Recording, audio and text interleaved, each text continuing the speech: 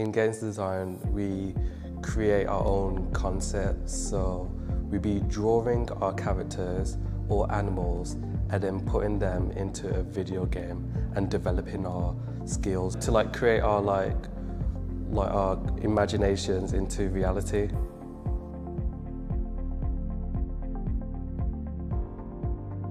I like to draw my characters through my sketchbook and create them digitally in 3D using websites or craft them in hand to see what I can create and be creative. My sketchbook, I like to draw things on my mind. So I like to draw my characters interacting with each other, creating new character designs, and just showing my talent throughout my book.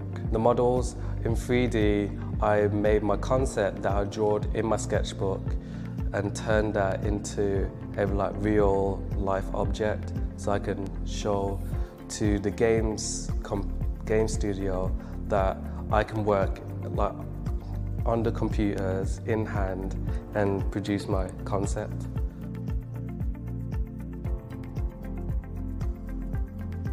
Yes, I do get a lot of support in the college, as there will be another teacher in the same classroom as me, and if I don't understand the question, they can talk it over to me again, but break it down so it makes it more easier for me and for others.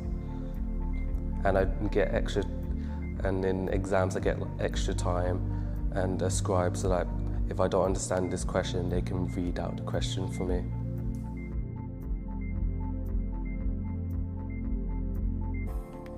Yes, I see myself as being seen in the college, as my friends understand me and just like to acknowledge me and all.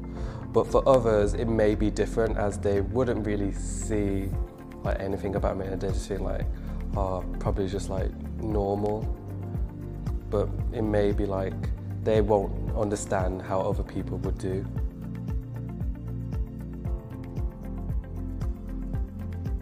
Originally, I wanted to be a tattoo designer, but then that idea changed into clothing branding.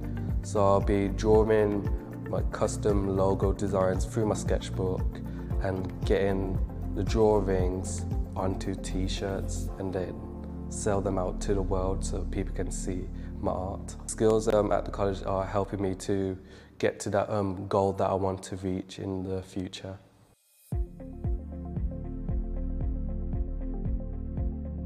Learning Disability Week is important so that people like you and I can understand people with learning disabilities and to understand them more, because sometimes it's not really recognised by everyone and people see it in a different way.